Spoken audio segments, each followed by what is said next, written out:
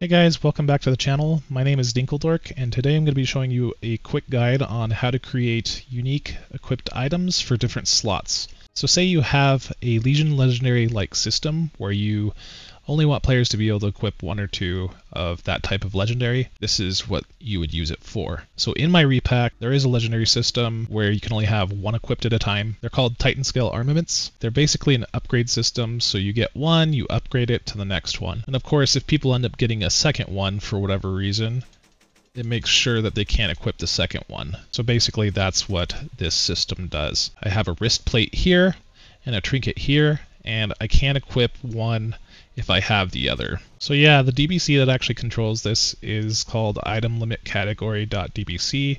You can open this up with WDBX Editor. I've talked about this in other videos. You can find it online. Just go ahead and download it. And all you're going to do is you're going to scroll all the way to the bottom.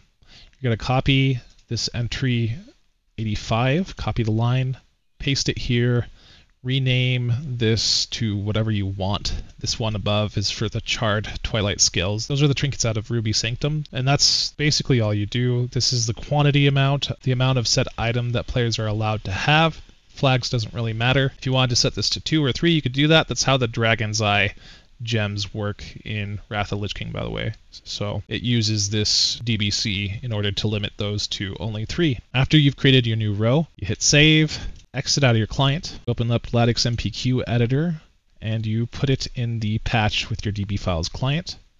So take item limit category,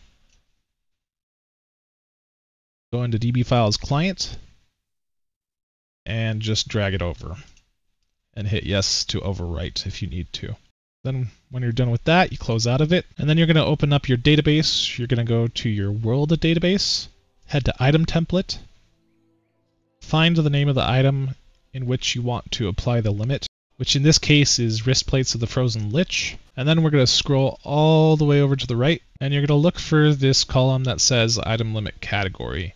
You're going to take the row number from the item limit category.dbc, take that number and paste it into here.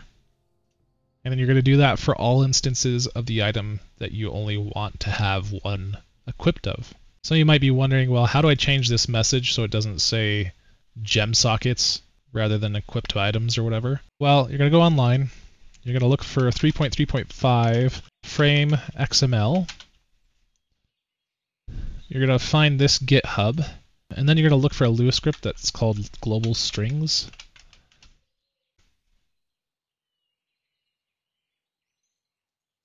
And then you download it from over here. You open it up, and then all you're doing is looking for the string that has that message in there. You have the maximum number of those gems socketed into equipped items. You can make it something generic. You have the maximum number of that type of equipment equipped, or whatever you wanted to do. Maybe instead you could say you have already equipped the maximum number of items of this type. That works too, right? So hit save. We're going to open up Ladik's MPQ editor again and open up our patch that we do all our work in. We're going to find the Lua script that we edited.